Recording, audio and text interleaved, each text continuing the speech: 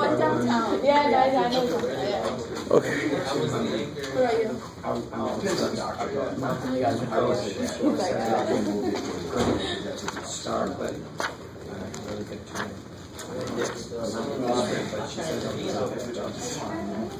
All right, guys, so here's the nice thing about section 7.6 is the process used is almost the same process we use for stuff we've already been doing. So it kind of feels very familiar. And the kind of problem we're going to look at in 7.6 is something like this here.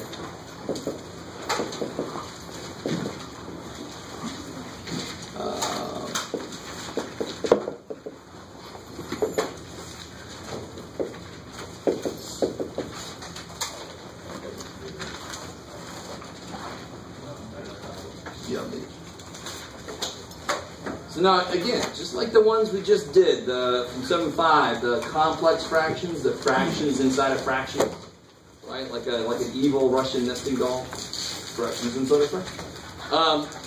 Since I had two sides on this problem, I could multiply by the LCD and kill the fractions. So this problem, does it have two sides? Yes. Yes, it's an equation. It's got two sides. So I'm completely allowed to multiply both sides by anything I want to except 0. And in this case, I would multiply both sides by the LCD, because it's going to kill the fractions just like it did in 7.5. You with me? So the process is almost exactly the same. The only difference is I'm supposed to end up with some answers, right? I've got to get x equals something. Now tell me, right before we do any actual solving work, can anybody tell me what x can definitely not be? Careful, x can't be what? 1. Minus 8. Good. Because how do you think this guy factors? X minus 1, x plus 1. Yeah, so you got to like that, right? You're going to get a lot of that. So if you're not sure how something factors, you just look around. I'm not going to say it's going to happen all the time. It's going to happen about 98% of the time. So just look around. So this is definitely going to be the other parts that I see. Okay, so far so good? So if at the end of all this work, I get x equals 1 as the answer, I've got to throw it out and there's no solution. The only possible solution would freak it out. I'd have to throw it out. It's what you call extraneous solutions. It's where you go, math, what's wrong with you? But it's not math's fault. And I'll show you why here in a minute. So remind me again, after all that crap I talked about with this, what do I do to start this off? Good. And I'll tell you this, here's a kind of, even to make it more familiar, there's two main ways to do this. The way that I kind of recommend is to give the people that are missing something what they're missing. Because that really feels familiar, right? So what's he missing? X plus 8. X plus 8. What's he missing? X minus 1. Now look, the minute I do that, what's really cool now, if I multiply by the LCD, it just directly kills all the bottoms, because all the bottoms are the LCD. You with me? So if I multiply by what? Minus 1 x plus 8. Yeah, x plus 8, x minus 1, it's going to cancel with all those. So somebody help me out. What's left? 2x plus 16. Good. 2x plus 16 plus x equals 4x minus 4. That's kick-ass. Right? Make all the bottoms the same, multiply by that, because it's an equation I'm allowed to, and then you end up with something that looks like Math 90. Maybe an end of Math 88. Right? So, and then how do you keep going here? 3x plus 16 minus 3x plus 4. So minus 3x, add 4, I like it. 20 equals x. Is that okay? Yes, not one of these, is at least not one of these. I don't know if I actually did all that right. Hopefully I did. I could put a 20 in. I don't feel like doing it. Yeah. So just to clarify, when you make the denominators the same, add the x plus 8, you just forget about that after that. Because I'm allowed to multiply both sides by the LCD. Okay. So they do go away. Okay. Because I do that. Right. So you're canceling them out, basically. Canceling them out. Okay. If that equals part wasn't there, I couldn't cancel it out, right? Right. I can't just get rid of a fraction sit there all by itself, right? How we doing so far? Okay, good. That's really all there is to it. Let me give you a couple to try.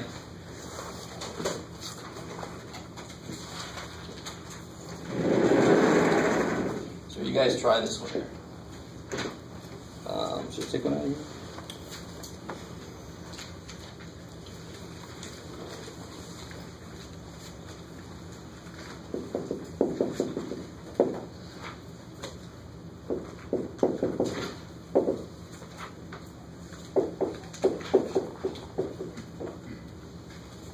So try that one there.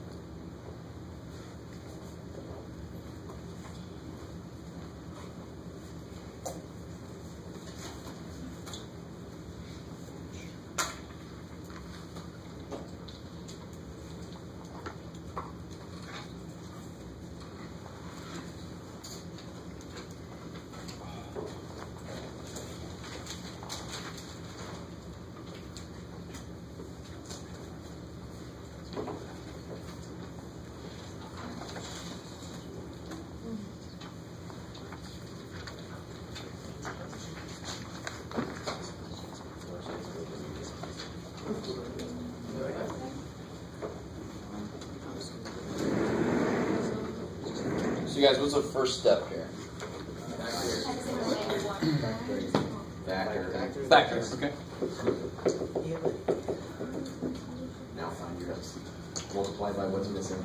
All right, good. So give everybody what they're missing. All right, so this guy's missing X minus 5. X plus 5.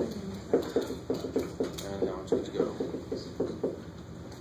So now if I multiply by, X minus 5. it'll cancel everywhere. Right? Yeah. So then I get Squared X minus squared 5x minus 5x minus 5x minus good, minus 25, the negative's got to go through the whole thing. 14. I was in the wrong place. Combine like terms. Yeah, you need a what over here? Because that squared. If that squared wasn't there, you wouldn't do that. You would just solve for x directly. But because that's squared, you need the different way to solve it.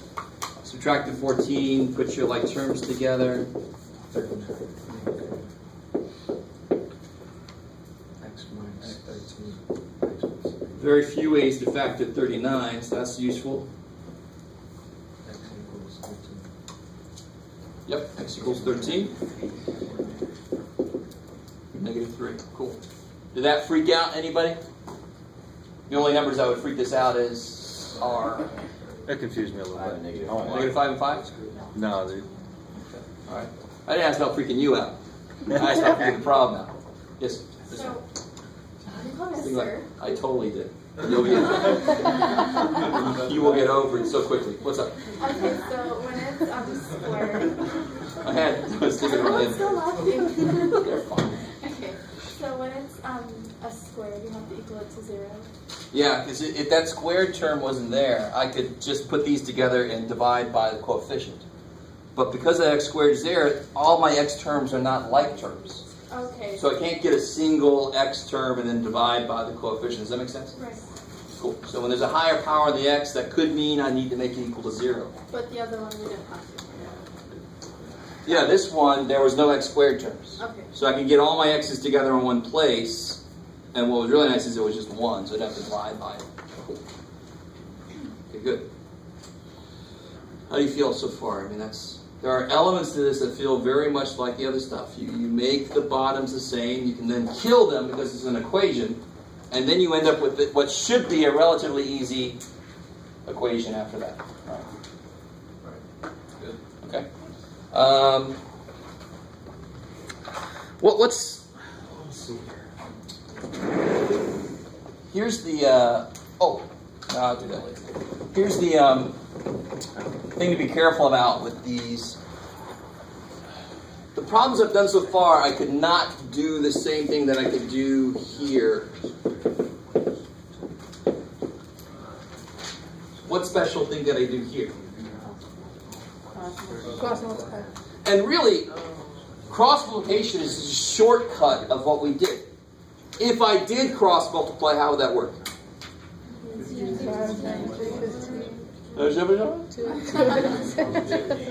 times 5, I get 15. Not over, careful. You don't want to lose your equation. You bring something over there and then something to the other side. Right? You should still have an equation on the next step. You raise your parentheses.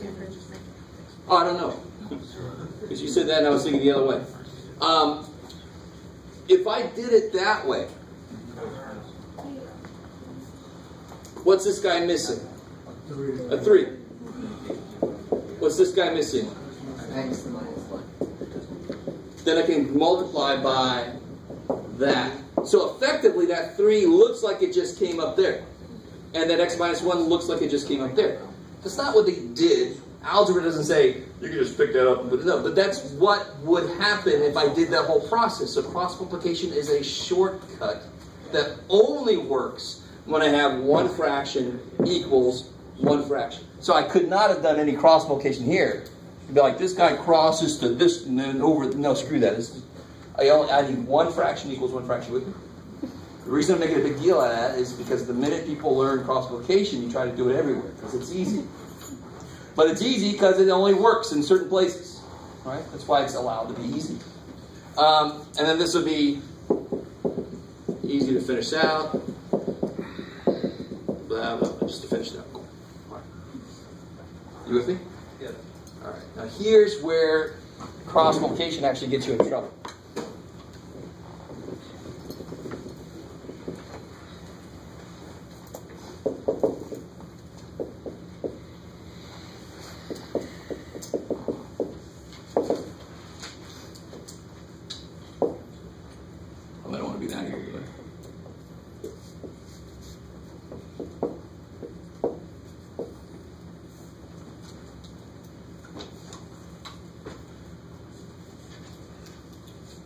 If you just cross multiply directly, you're going to make a much more complicated problem than you have to. Do you notice how on this problem, these bottoms had nothing to do with each other? So they didn't need each other, right? Aww. Whereas here, how do you factor this? X plus 1. And how do you factor this? No, you just take x Careful. out. X minus 1. That's the most, not to pick on whoever said that. That's so easy to do, but there's only two terms here, and it's not a squares or a cube, so it's got to be GCF. You always try GCF first, just to save yourself from that. So don't they have an x minus 1 in common? Yep. So neither one of them needs an x minus 1, but if you multiply this up and you multiply that up, you're effectively saying they both needed an x minus 1. That's not true. So if you just blindly cross multiply, you actually end up blindly cross multiply. You end up with 4x squared minus 4 equals 3x squared minus 3x. You have squares in there, so then you have to factor and set it equal to 0 and all this kind of bullshit. Totally unnecessary. Right? So what does this guy actually need?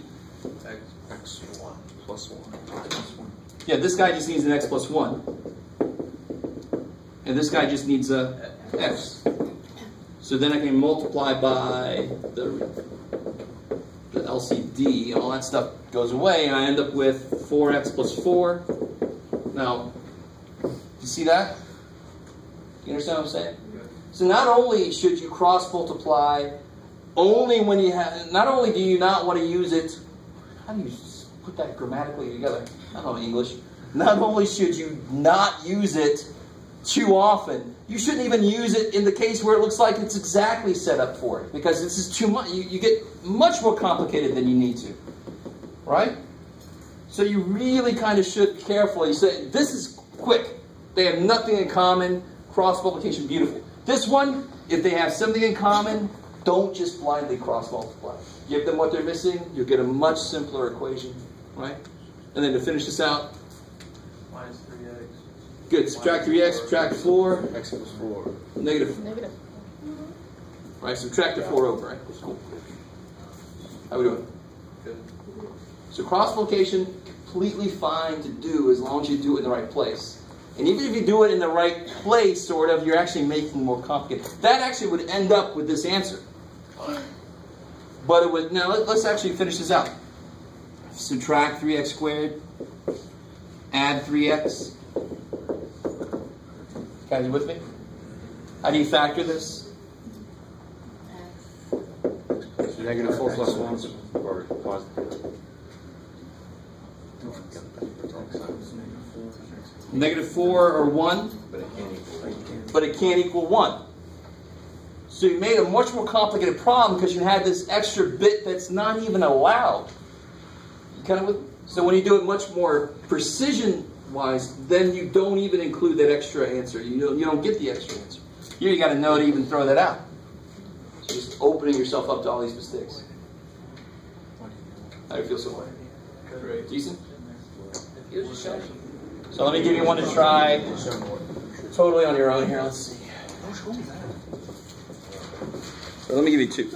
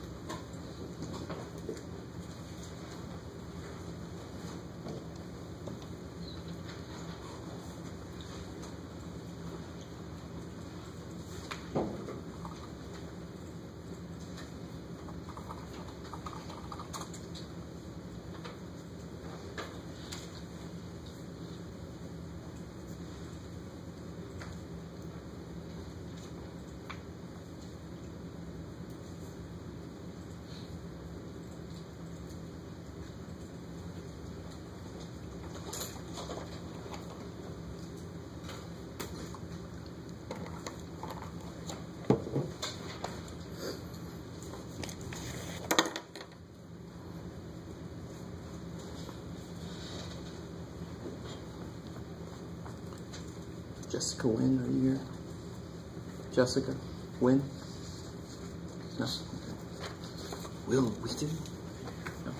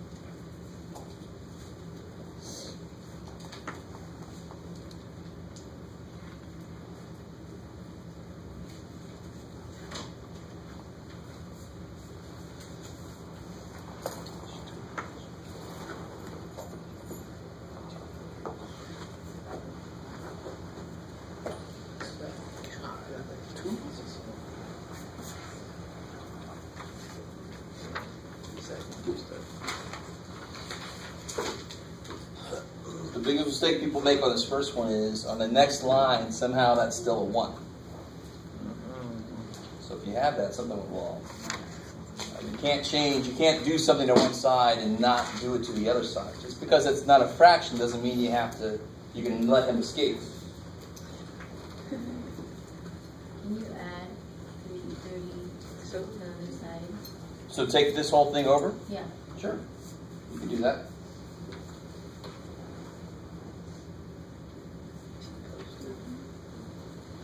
It wouldn't really change it too much though, to be honest.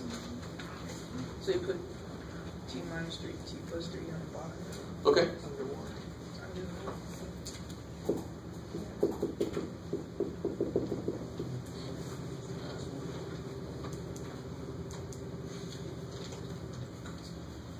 So what's currently under the 1? 1. Right? What's he need?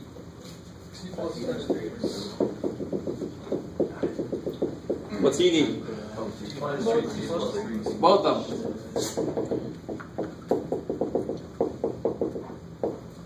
I like it.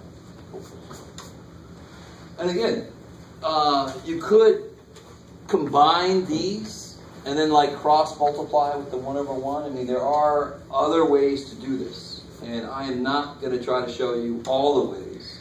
All right, I might try to show you a couple ways. This is the way I personally would do this. Because now I can just, what can I do now? Yeah, kill all the bottoms. I can multiply by the LCD. Bam, bam, bam, bam. So then I get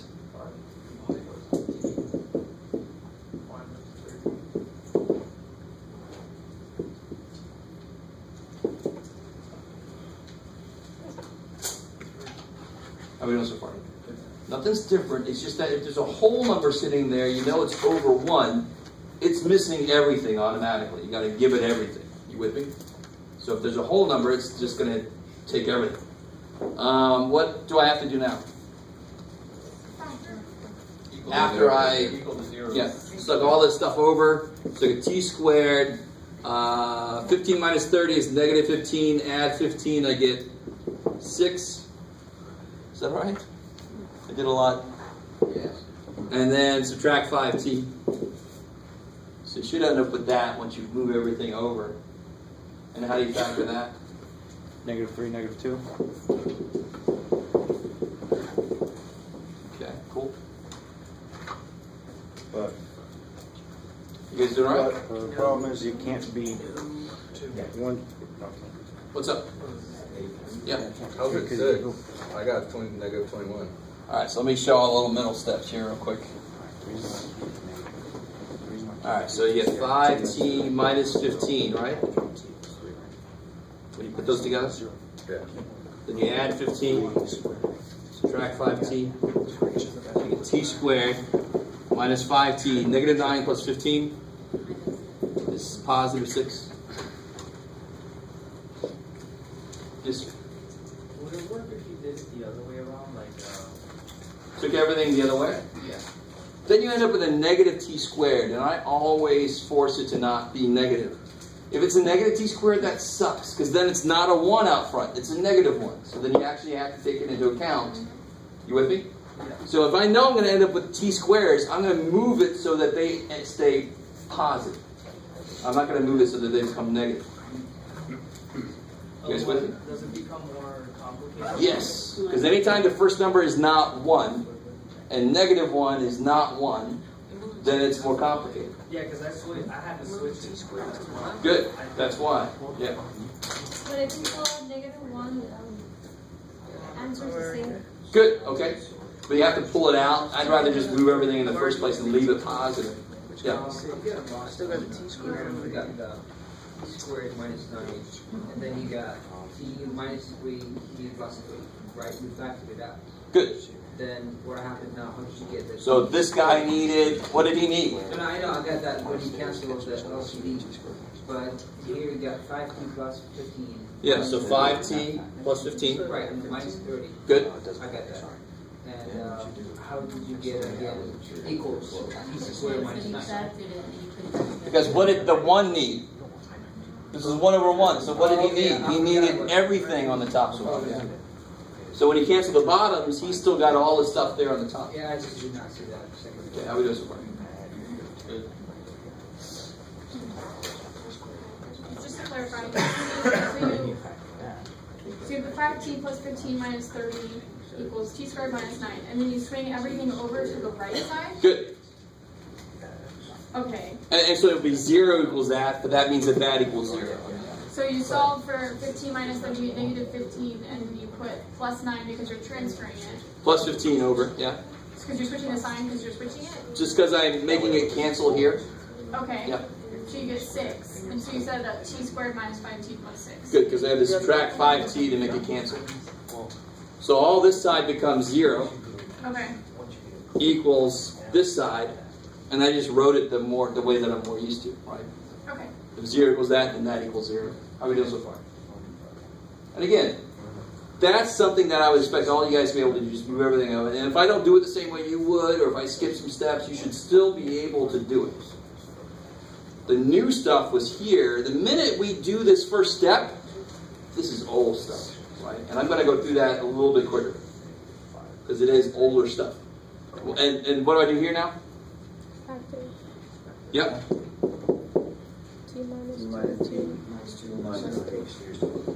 So t equals 2. Good, right? You get to 2 answers from this, but then we go, oh crap, 3 would make this freak out, so it can't be 3. Now, real quick, I want to address this because this is one of those other little things that are like they add up. Math told me the answer was 3, and you just said no, the answer is not 3. So screw that. Right? This is why you shouldn't say that. We did something that was illegal. We just didn't know it at the time. What did we multiply both sides by? The LCD. We multiply by this. If t is 3, what did we multiply by? 0. Are you allowed to multiply both sides of an equation by 0? No. No. So math is actually being really nice. It allowed us to do that because we didn't know it was 0. And so I got here, math says, dude, that was 0. And we, oh shit. Right? T can't be 3. So we did something that was illegal, but we didn't know it until we got to the end, and we're like, oh, thanks, Matt. Thanks for being nice about that. You guys kind of with me? But I totally understand why, because I remember when I first learned this, I'm like, it gave us answers that weren't right. What the hell? Right? We learn this freaky ass shit, and then we get to the end, and then some of them might be wrong. So I understand how you guys might feel sort of the same way. But again, that's just math being really nice, actually. We didn't know we did something wrong. Illegal. Yeah. I don't understand why it's illegal if you can cancel out. Because if math is saying, if I could do this, then t can be 3. But if t is 3, this would be 0, of course. T equal to 3 makes this thing freak out. You with me? So if t is 3, I multiplied by 0 on both sides. I'm not allowed to multiply. If you did that, every equation would be 0 equals 0. We would be living in caves. Right? Wouldn't be good. There'd be no iPhones. No Droids. No Pinterest. How are we doing so far? Is that cool? Yes? Good? So you might actually sometimes get both answers aren't good. You might get both answers aren't good. You might get one of them not good. Whatever. You just got to check it. Make sure that they don't freak it out. Oh, what about this guy? Good. Nothing in common here. So I just go ahead and cross multiply. N squared plus n plus 2n. Yeah, and n. I got you. And then when you FOIL this out, are you guys with me? Just multiply that out, multiply that out. I'm going to FOIL those out. Plus 2n minus 3n. n squared minus n minus 6. I like it.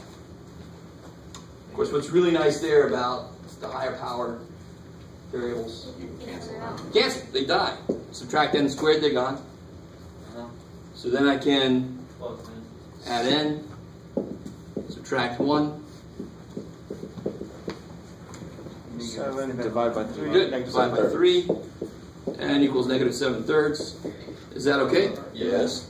Because the only ones that are freaking out are negative 1 and negative 2. Cool. Okay, some of you guys look dejected, I'm sorry. Yeah. Some of you guys look angry. Yeah, Sorry. there you Alright, as long as nobody beats me up on the window of the car. I'll be alright. Okay, so let's see. Somebody really wanted me to get into 7-7, but I don't think I will. It's too bad. Sorry. Just a little too much to get into right at the tail end of class. 7-7, like I said earlier, is our word problem, our rational expression word problem section. Oh, man. Yummy. We have to have rates, the rates that are killing me. Yeah. Oh yeah. That's where most of these come from, like miles per hour. That's a ratio. Yeah. So I'm going to go back to my geometry class and use rates in there. If it works, what the hell? All right, guys. That's all I got. I'll have the quiz graded tomorrow.